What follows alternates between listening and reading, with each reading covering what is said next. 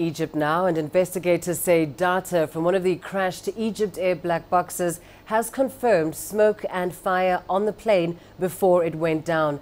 The data shows high temperature damage and soot in the front section of the Airbus A-3-20. It confirms earlier information from recordings ahead of the crash. The plane was traveling from Paris to Cairo. All 66 people on board were killed. The second black box is still in France for repairs.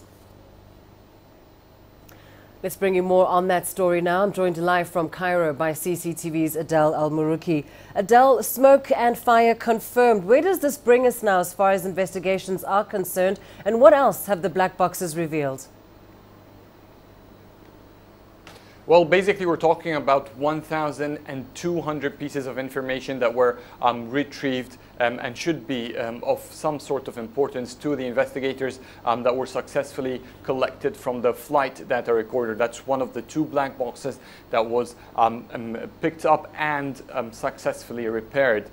So now what we have confirmed information is that the earlier ACARS signals that showed smoke detectors giving a signal, now it's confirmed that these are in fact smoke, and some part of the plane wreckage that has been collected showed signs of heat impact on the body of the plane itself. So it signals some sort of a fire, it signals some sort of a smoke, but it still doesn't tell us what exactly started that part. But it confirms that the smoke was detected in the lavatory behind the cockpit and beneath the cockpit in the avionics room where the plane main control chamber is located. Now, what investigators are trying to do now is to analyze the rest of the information. So all what we have now are just initial information that were released from the Egyptian authorities. The cockpit voice recorder is also very crucial to explain exactly, if we can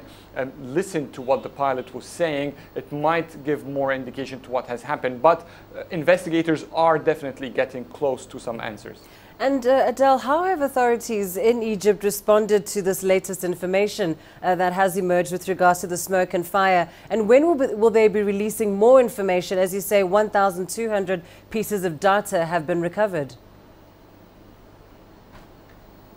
Yes, basically from the Egyptian perspective, they still don't want to rush into any conclusions yet, but they are trying at the same time to keep the world informed as soon as possible. So they are between a struggle of waiting and gathering and reaching a definite conclusion or analysis, and at the same time not keeping the public far from these information. So there isn't still any yet more information released in that regards.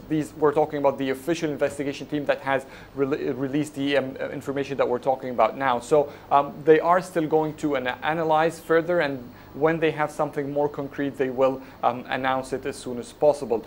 From the other perspective, the search for the wreckage will still continue, hoping to look for some answers and give the family members of the crew and people on board some real answers to what has plummeted the plane into the Mediterranean. Oh, thanks very much, Adel Al-Marouki, live for us there in Cairo as the search for answers continues.